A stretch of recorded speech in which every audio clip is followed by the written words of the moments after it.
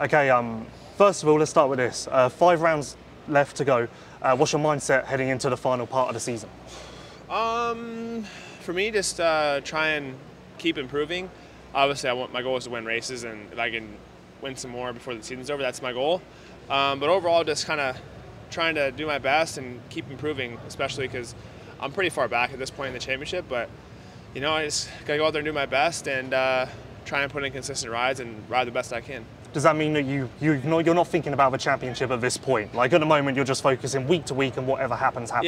Yeah, it's not like I've given up on it, but at this point, I just got to go out there and, like we always say, ride as good as I possibly can, and that's my mindset. And I know if I can do that, we'll be good. So, yeah, just having fun. I'm excited to be back here in Atlanta. I love the Speedway track, especially this one. It's pretty busy, and it's got a lot of options, so I'm excited. And speaking of that, looking back on the season, what would you say is the one point where you were riding your best and then maybe your worst? Honestly, I feel like my riding hasn't really been an issue. I've always had speed. My riding has felt really good. Obviously, the mistakes have been there, but I feel like my riding has been pretty consistent. I feel like I'm still improving, so that's positive, and looking forward to keeping that thing going. How can you still improve? Like, you're clearly at the top of the game, so like, how is it even possible to go further than that?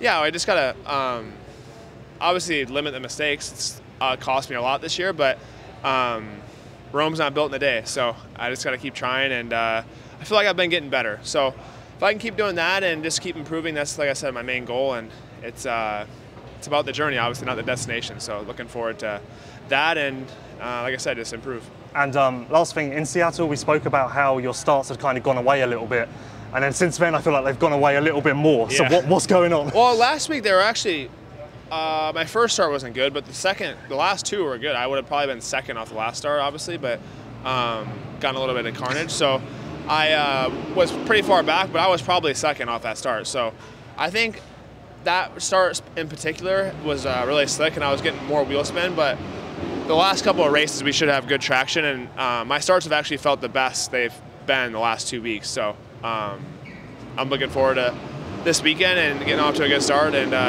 getting some clear track. Obviously, we're more than halfway into your rookie season now. Honestly, have you surprised yourself with how well this has gone? Like, did you expect this from yourself?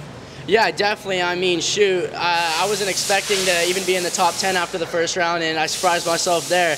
And now we have 2 podiums in my rookie season, which has been big for me because there's a lot of fast guys. Hunter Lawrence, Nate Thrasher, Jordan Smith. I mean, even Anstie, like these guys at Martin, they're going fast. They're fast riders. It's definitely, you got to be on top of your game when you're racing out here. And I mean, all my training with Swanee and the whole team has just been great. And I think we've kind of proven that, you know, I'm here to put in work, and we've been doing that. So now it's just trying to get a little better because Hunter, Nate, they're better right now. They're a little faster. They have a little bit of an advantage on me right now with speed. So I just got to keep getting that, working on that, and just keep trying to close it up. Was the little break that we just had useful for you? Because obviously you jumped in and it was bang, bang, bang, race, race, race. Yeah. So was the break useful to kind of recharge a little bit?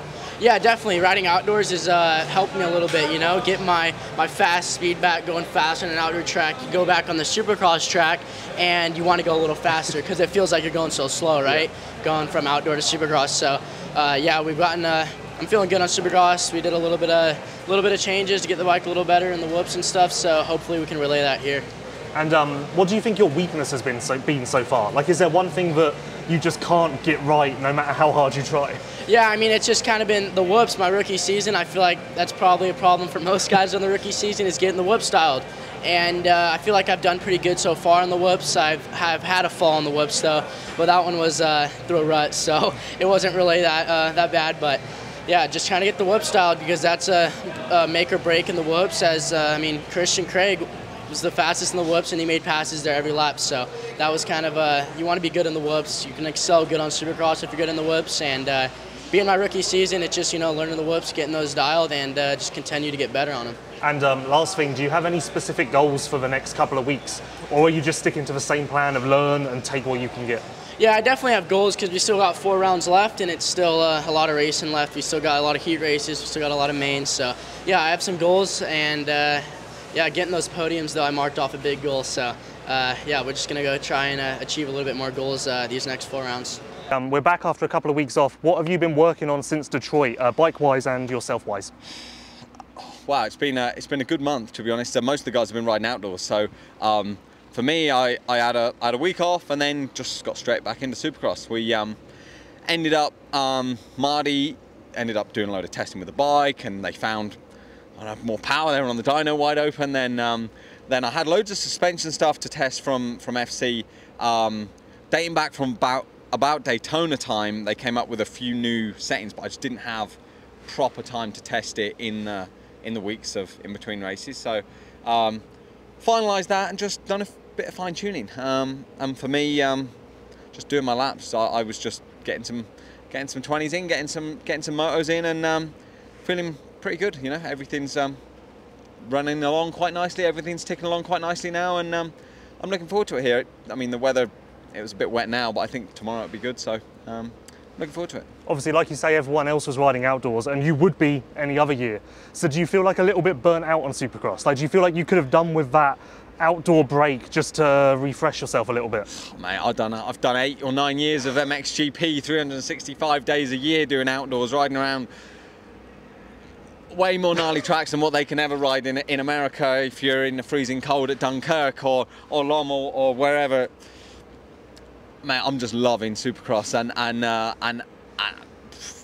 I've missed out on 8 years or so of it. So every lap that I can do, it's good for me. I'm enjoying it. I'm really trying to just get my lap count in, and you know, it's actually something that, I mean, I'm just thinking about it now. Back when I was training at 83 compound last year, in 2022, Dazzy, the boys' dad, Hunter and Jet's dad, was like, man, it's your laps. It's all about, you know, 2,000 laps an off season or this or that or the other, and it's been nice for me to be able to just focus solely on Supercross and try and get that lap count up, and with that comes, you know, feeling good on Supercross track. So no, I'm loving it. I'm definitely not burnt out of Supercross. There's new things for me to learn every single day that I'm out on the track, so I'm enjoying it. And last thing, obviously you lost points in Detroit. Are you a type of guy who cares? Like, are you doing math, counting where you are, how you need to get back to the top 3, or do you not care and whatever happen will happen? Not really. I mean, I'd like to be on press days for the ones that matter, that you got to be in the top 5. But no, it is what it is. I've been. These guys can go around. You guys go. Cheers. But yeah, at the end of the day, there is another way out over there. But it doesn't matter too much, to be honest, for me. As far as it goes with points, it is what it is. The big thing that I did learn was that the 450 class and the 250 class are quite different when you're in the pack. That was probably the first race in Detroit that I was actually in the pack on the first lap. And 450 class, I was saying this to Dean the other day, like 450 class, you can be a few inches away from guys going through a rhythm section, and you know that they're gonna hit their marks, be straight, go straight basically, and nothing stupid's gonna happen. They start racing after the first half a lap or first lap or whatever, if you're in the middle of the pack. Whereas 250 class, you have guys that are a little more sketchy, like going left, going right, going all over the place. So as far as that goes, I don't know why I'm stood in the middle of the road here, but oh well. As far as that goes, it's just figuring that out. But no, been solid. I've had a good few weeks. Felt like another little off season. Now we can go and bang out these last 4 rounds and yeah, get it done.